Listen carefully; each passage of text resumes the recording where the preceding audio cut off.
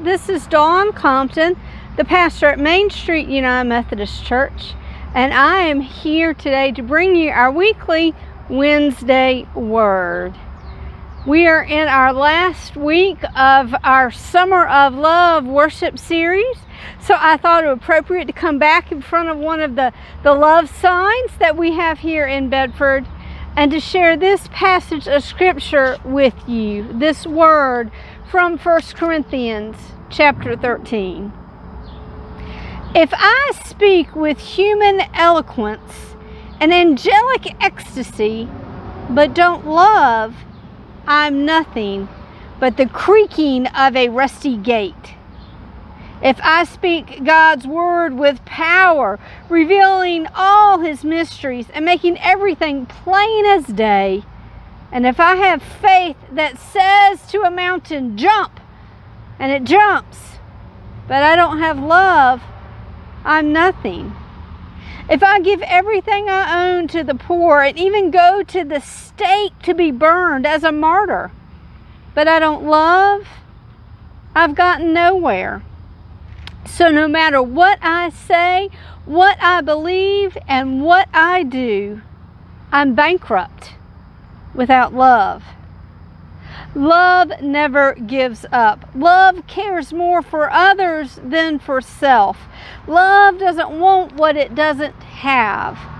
Love doesn't strut, doesn't have a swelled head, doesn't force itself on others, isn't always me first, doesn't fly off the handle, doesn't keep score of the sins of others, doesn't revel when others grovel, takes pleasure in the flowering of truth, puts up with anything, trusts God always, always looks for the best, never looks back, but keeps going to the end.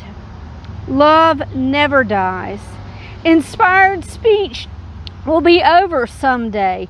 Praying in tongues will end. Understanding will reach its limit.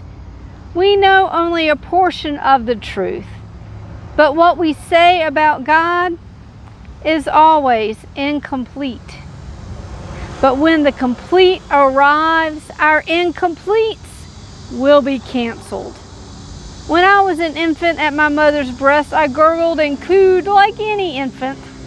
When I grew up, I left those infant ways for good.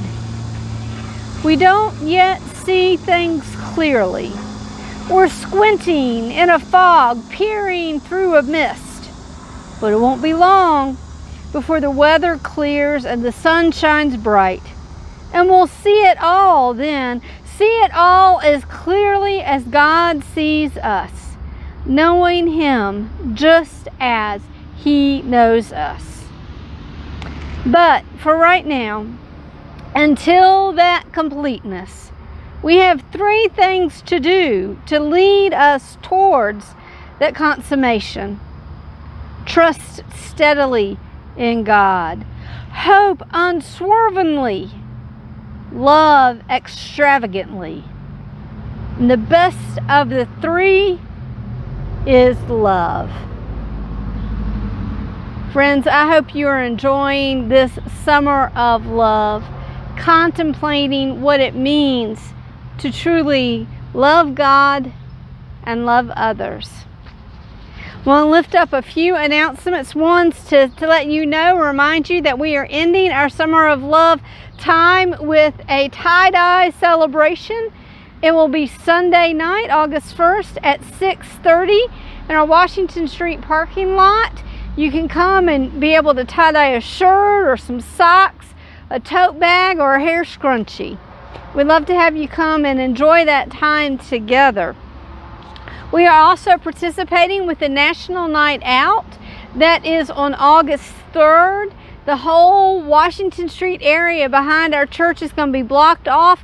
Lots of groups are going to be coming. We'll be supporting the police officers as they try and connect with the community. And it'll be our opportunity to reach out to the community as well, especially since it's right there at our church.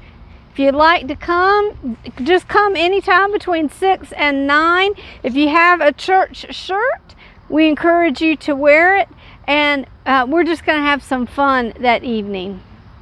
And then lastly, I want to remind you that on Wednesday, August 4th, our men are having a picnic at 6 p.m. It will be at Dallas and Brenda Foran's house.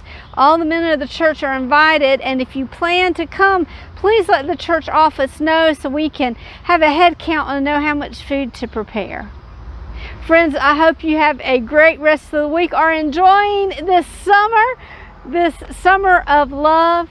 I look forward to worshiping with you our last Sunday in this series, and we worship at 10:30 in person, or we can worship with you online.